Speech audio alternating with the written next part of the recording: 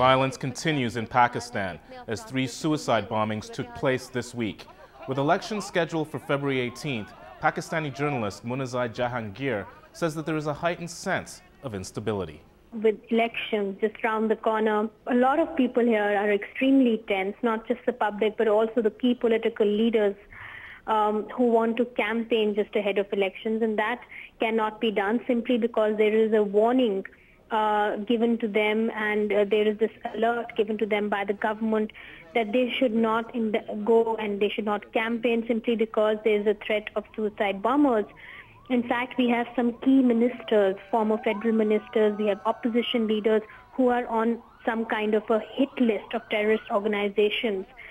So it becomes very difficult for politicians to campaign, and at the same time there is this worry in Pakistan that if the situation continues, would it be possible or feasible to have an environment whereby elections can be held? Will people be allowed to come out of their homes? Will they venture out? Will they brave the threat of a suicide bomber and cast their votes? So of course the situation here is very tense, and people are not sure whether the government is actually going to go forward with these elections or are they going to hold back. What is very, very apparent is that the areas in NWFP are falling under the control of the Taliban. These are militias that are taking control over these areas. They were always there in the tribal areas. They always had a presence in the tribal areas, but now they are moving into settled areas of Pakistan which are bordering the tribal areas.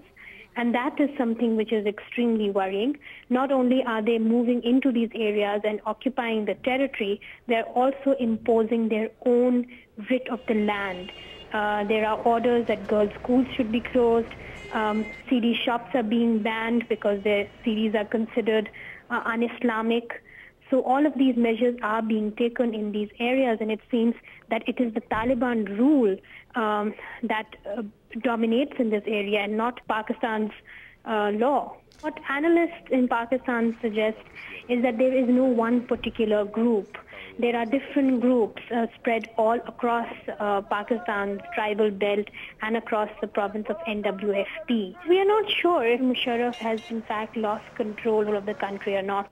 We really are not sure what is happening within the army simply because it's a closed institution. And in Pakistan, it is so politicized, yet at the same time, we are not allowed any access into the way they think or the way they behave. The general feeling in Pakistan, what the people on the ground say, is that the credibility of this government is so bad and is so weak that they would not ready to believe any explanation that the government gives. At the moment, Musharraf has become the most unpopular president that we've ever had.